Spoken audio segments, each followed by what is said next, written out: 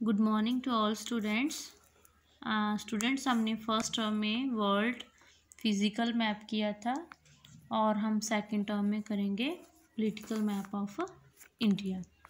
Okay, जे easily आप stationery से shop से ले लेंगे, ठीक है। और ये इस मैप को आपने अपनी नोटबुक पे पेस्ट करना है फिल करके। ओके स्टूडेंट्स, अब हम स्टार्ट करते हैं। Firstly, we will see about directions. There are 4 directions: north, south, west and east. And on the top side here the direction is north and direction south, west and east. Okay, north, south, west and east.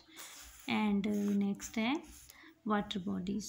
Okay, here the Arabian Sea, the Bay of Bengal. In west side the Arabian Sea, the east side the Bay of Bengal, and in the south side Indian Ocean. Okay, this is Indian Ocean. And in the water bodies here we will see these. बेटा जो छोटे छोटे dots आपको दिख रहे हैं ये क्या है?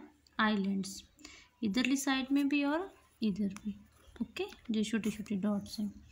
ये जो आइलैंड्स हैं ये हैं लक्षद्वीप आइलैंड्स। ओके, एंड ये जो छोटे छोटे डॉट्स दिख रहे हैं ये हैं Andaman and Nicobar islands. Clear? अब हम बात करेंगे, डायरेक्शंस भी कर ली, वाटर बॉडीज़ भी कर ली, अब हमने आइलैंड्स भी, और अब हम कुछ स्टेट्स करेंगे, सारी नहीं करनी।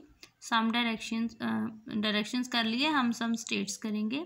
स्टार्ट करते हैं हम पंजाब से। Okay, here Punjab, Haryana neighbour state है पंजाब की, पंजाब हरियाणा, उसके साथ है राजस्थान, देन गुजरात, मध्य प्रदेश, महाराष्ट्र, कर्नाटका, आंध्र प्रदेश, केरला एंड तमिलनाडु।